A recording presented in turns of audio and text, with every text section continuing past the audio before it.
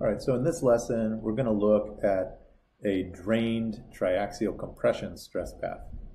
And triaxial compression is in some ways much more straightforward than simple shear because we're always dealing with the specimen rotated in the principal plane directions. We're keeping the horizontal pressure constant and increasing the vertical pressure. So the major principal stress is vertical and sigma 2 is equal to sigma 3 and they're horizontal.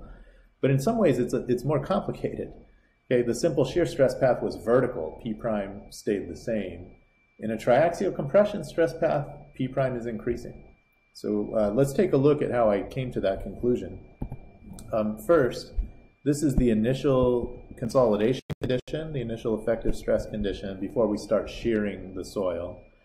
So triaxial compression tests can be done using isotropic consolidation. That's where the vertical and horizontal pressures are the same, and that's actually the most common setup.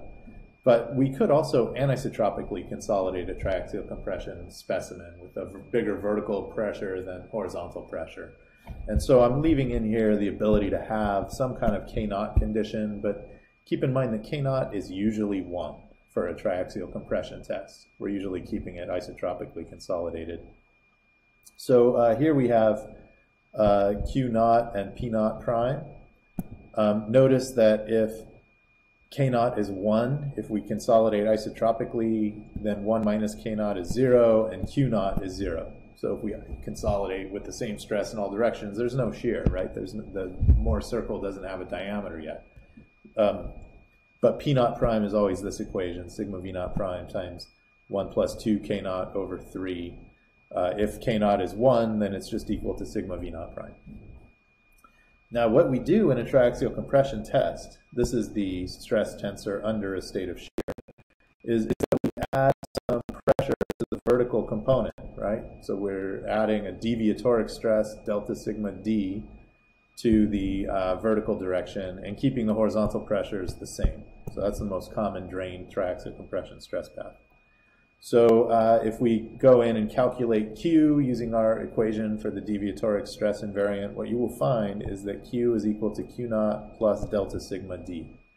So for an isotropically consolidated test, Q is just directly equal to the deviator stress, right? If we start out with some initial deviator stress, then we have to add to it the change in deviator stress to get the total value of Q. All right, now the tricky part is that P prime is changing, right? Before, for the simple shear test, sigma V prime and sigma H prime were staying the same, and we were adding shear stress, therefore P prime stayed the same. Now we're adding vertical pressure, so we're changing P prime. So our definition of P prime is the average of these three. So you would get sigma V0 prime plus delta sigma D, that's that term, and then plus 2 times K0 times sigma V0 prime, that's the sum of those terms, and then you divide by 3. Right? And what we get is that we can simplify that down. P prime is equal to P0 prime plus delta sigma D over 3.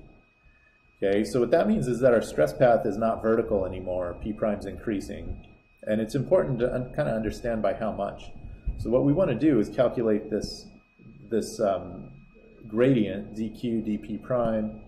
And it's easy enough to do that. All we have to do is compute dq d delta sigma d, and then dp prime d delta sigma d, and take the ratio of those two. And we get 1 divided by 1/3, which is 3, right? So dq dp prime for a triaxial compression test is 3. What that means is that we're starting off on some K0 line. Usually it would be down here, right? I'm just adding a K0 there for fun. Then the stress path always has an angle of 3 to 1, where 3 is vertical, dq, and 1 is horizontal, dp prime. So there you have it. That's the triaxial compression stress path in qp prime space. All right, so what we should do now is practice drawing these stress paths. So here's a set of 4 plots. We have drained triaxial compression stress paths, and I'm going to assume K0 is 1 here. So we're isotropically consolidating the soil. And I'm going to draw 2, the one that's loose of critical state and then the one that's dense of critical state. And what I recommend doing now is pausing the video, making this sketch. I've put in the initial points for you. Maybe you could add in the dashed lines so that everything is lined up properly, and then we have this dashed line. So the 4 initial points are there, and I want you to try and draw the stress paths in all 4 of these plots, and then you can unpause the video and watch me do it and get some feedback on how this works. So go ahead and push pause, and I'll see you in just a minute. All right, so I bet you probably didn't push pause and you just kept watching, but anyway, if you did, good for you. Thanks for doing that. But let's go ahead and draw these stress paths now. So what I'm going to do is start up here in the upper left quadrant, because we've just derived an equation for the slope of that line in QP prime space. That's the thing that we know the most directly. So we know it's going to go at a slope of 3 to 1, and I'm just going to draw it in here like this, and then it fails right there.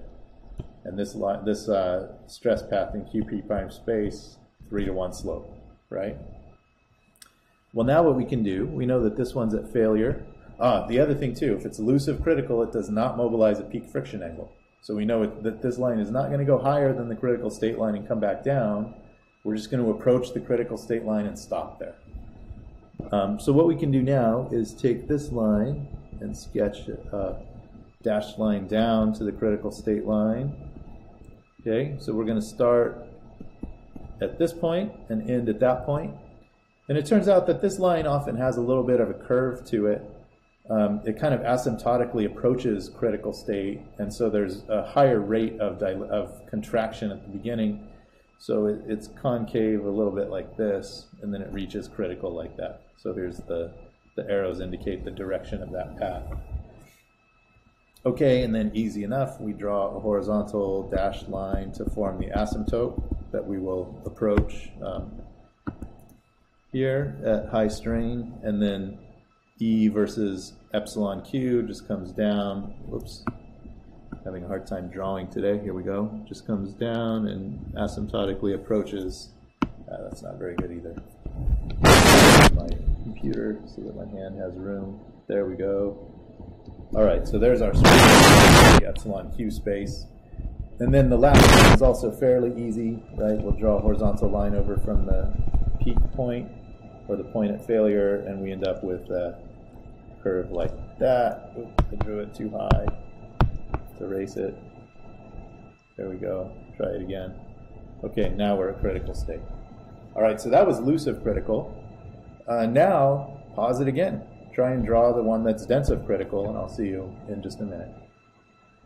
All right, welcome back. Let's do the densive critical one now. Again, we're going to start up here in the upper left quadrant. And we know a couple of things. The stress path has to have a slope of 3 to 1. Now that it's densive critical, we also have to mobilize a peak friction angle that's bigger than the critical state friction angle. So if you want to, the first thing you could do is draw in that peak friction angle line. You know, it could come up like this, and this will be M peak. And then we can draw the stress path, right? And I'm going to draw it offset a little bit to the left because they would actually be right on top of each other, but it's hard to draw with a green on top of blue and have it be clear. So I'm going to draw it just immediately to the left. So we go up at 3 to 1. We come reach the peak up here, and then we come back down to critical, right? So it's going up and then coming back down. Okay, and then if you want, you can draw the stress strain curve next. You know, you can go about this any way you want. It's just important to draw this one first because that's where we know what the stress path looks like. So now this one is going to be initially a little bit stiffer, and it's going to reach the peak and then come down and reach critical state.